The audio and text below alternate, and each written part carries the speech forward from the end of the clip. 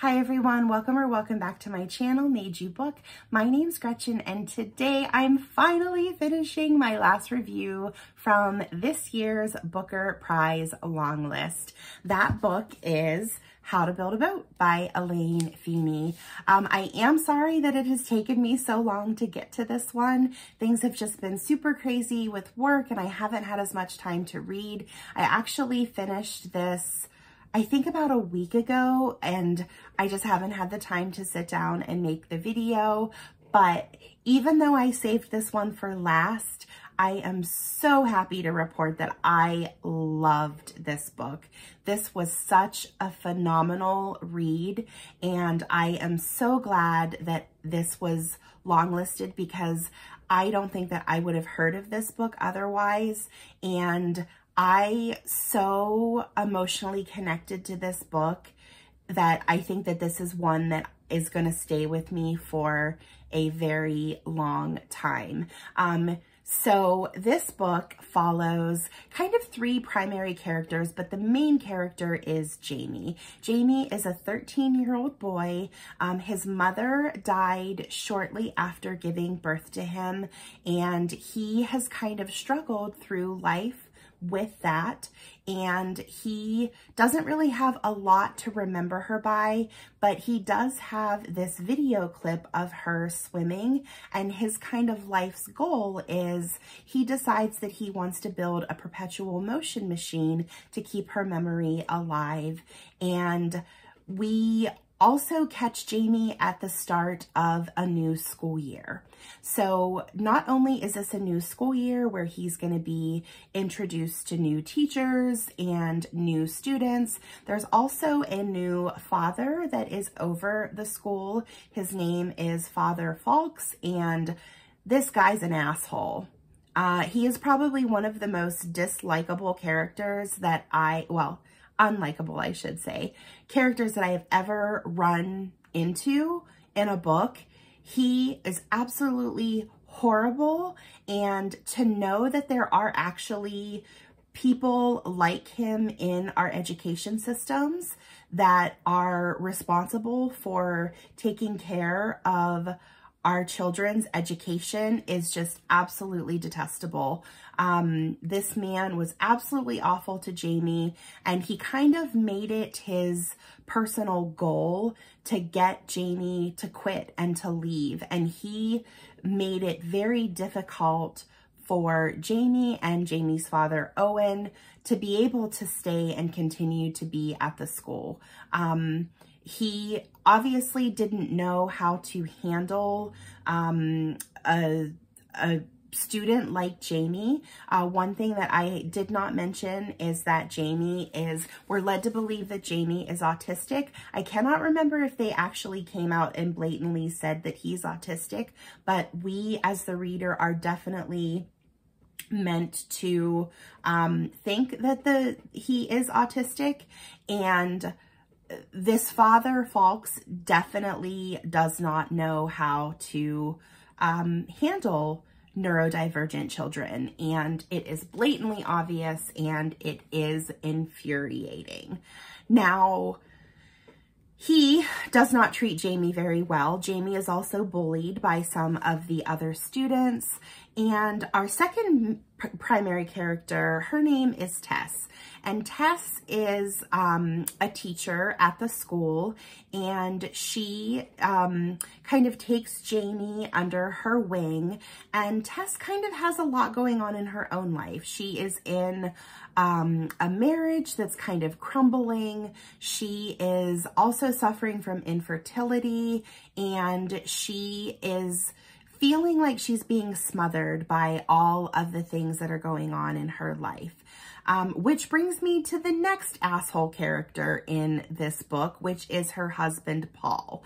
So Paul is a jerk, but he tries to convince the world that he is not. He showers Tess with words of love and admiration, but it's in a condescending way.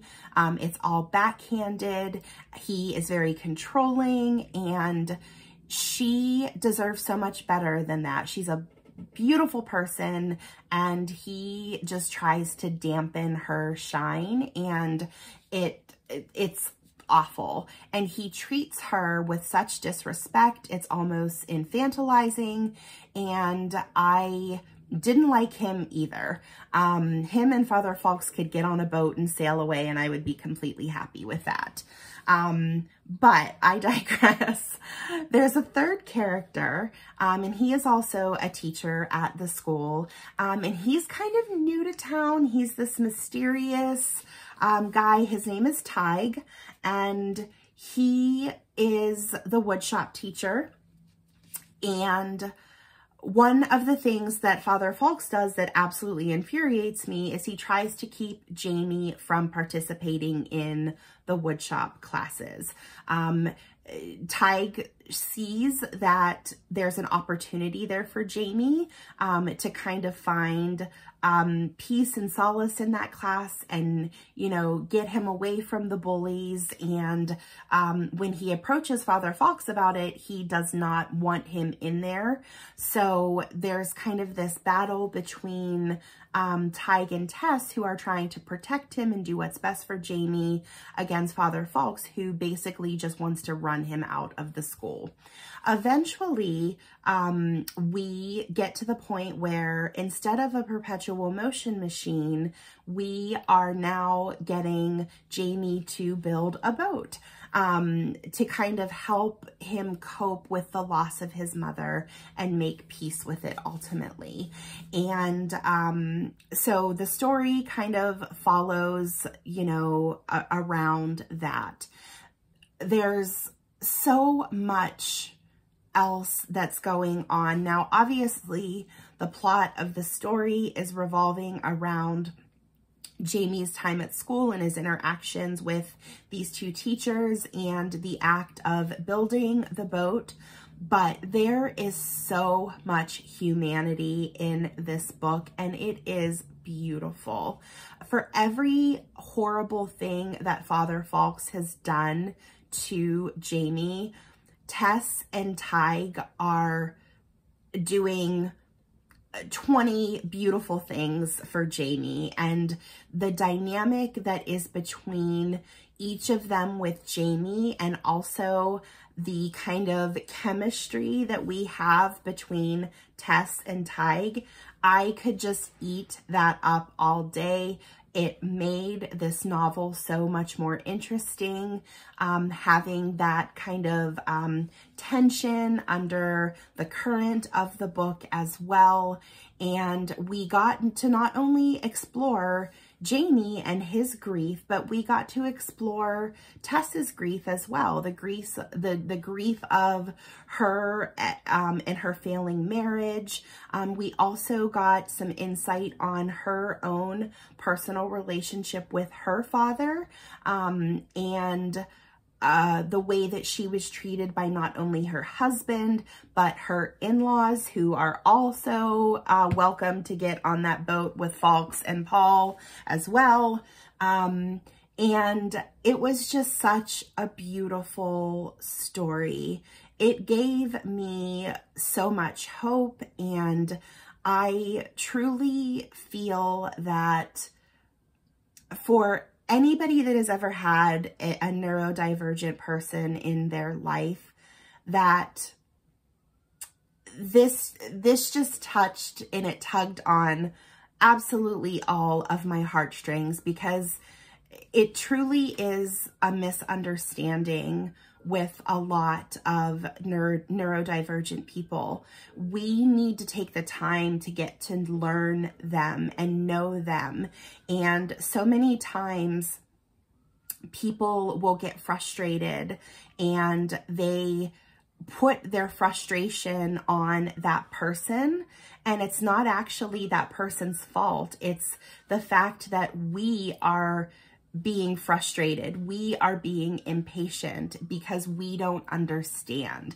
And if we took the time to understand, we would have better relationships with those neurodivergent people in our lives. And not only would that benefit us, but at the end of the day, we have to be there for them as well. They are doing nothing wrong. They are living their life the way that they know to live it. And we cannot expect them to fit into the mold that we make for them in our societies.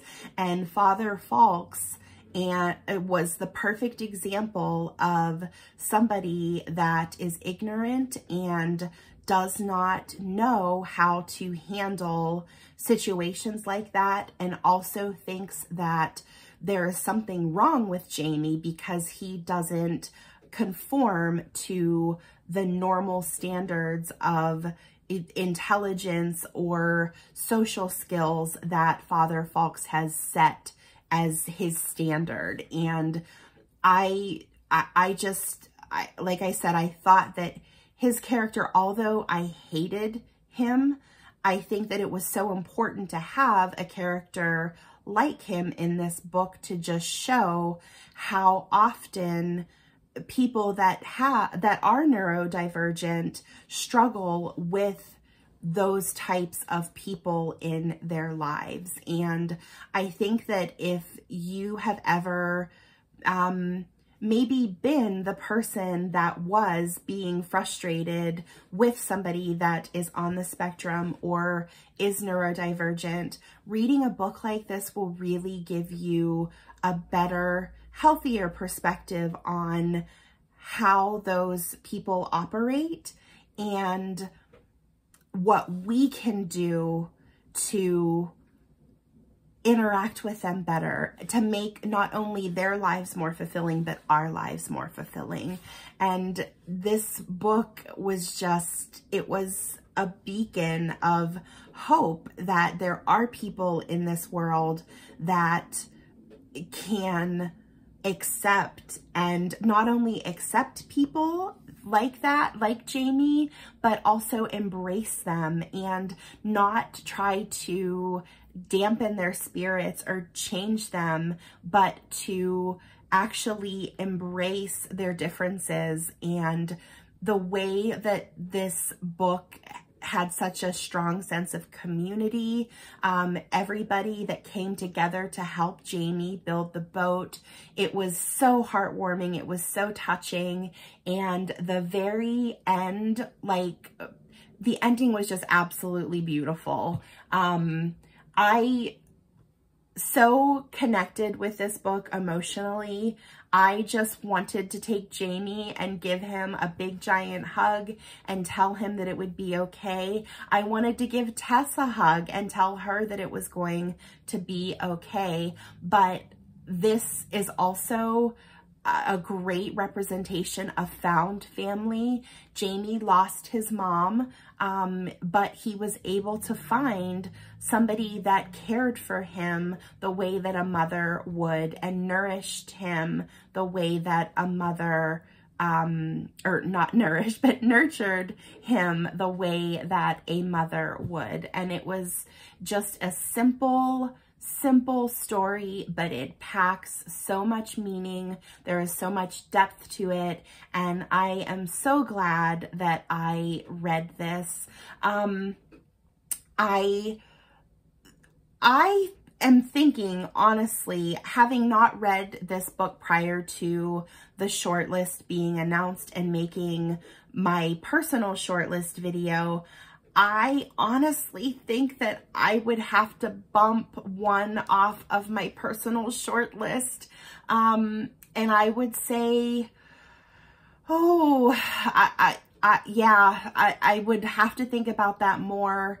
I think that this book just hit such an emotional chord with me that I don't necessarily think that it's the story or the plot of what happened that made me want to change my personal shortlist. It's just every once in a while, you're gonna read one of those books that you just have an instant connection with, and you feel like you know the characters and this was that book for me from the Longlist. So yeah, I am so excited to see what Elaine Feeney comes out with next.